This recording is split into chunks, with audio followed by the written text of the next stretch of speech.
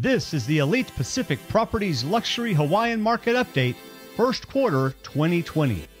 The first quarter of 2020 certainly was cause for some uncertainty. However, much of our data held true to expected trends. We did notice a dip in homes for sale across all of quarter one, with the biggest decline from February to March and an overall decrease of 10%, and showing some reaction to the uncertainty of COVID-19's impact. Conversely, we did see an increase in homes sold in the first quarter of 2020 compared to quarter one last year, with a 14% overall increase.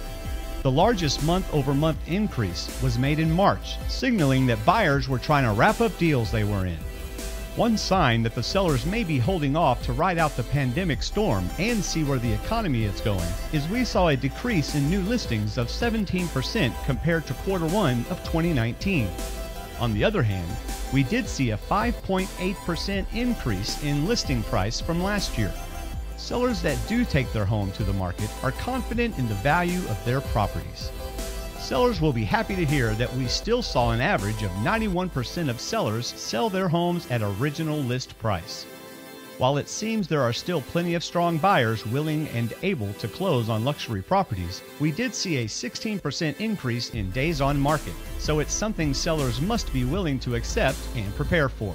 That being said, the median list price of luxury Hawaiian properties is still holding strong at $1.39 million, a 1.4% increase over quarter one of 2019. So while we are all taking this global pandemic in stride and keeping ourselves and others safe, quarter one stayed very close to normal. And we feel next quarter might tell a better story of if this will be a blip on the economic radar or signal major change to the market. For more detailed and island-specific luxury market reports, please visit ElitePacific.com.